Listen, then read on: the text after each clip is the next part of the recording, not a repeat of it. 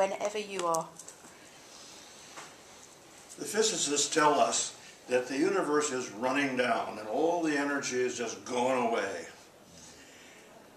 And they describe this as part of the laws of thermodynamics. So this left the physicists with a problem.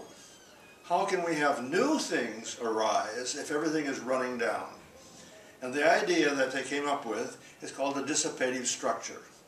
And a dissipative structure elaborates itself and uses up all kinds of energy, so it fits the going down model. But the dissipative structure gets more and more complex and more elaborate, and eventually it either has to collapse of its own weight or it has to shift to a new order of being.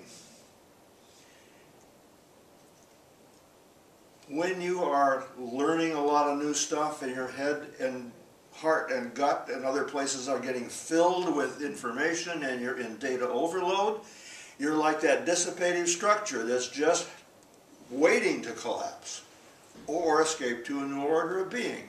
And you might think of that like an airplane taking off, running down the runway at breakneck speed.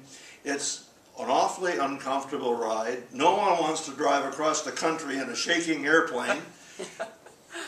But soon that airplane reaches a point called the point of no return. And at that point, it's either crash or fly. And so when you are about overloaded with data and not knowing what to do with it, rejoice. You're about to fly. Woo! Thank you, Carl. Beautiful. Thank you, Carl.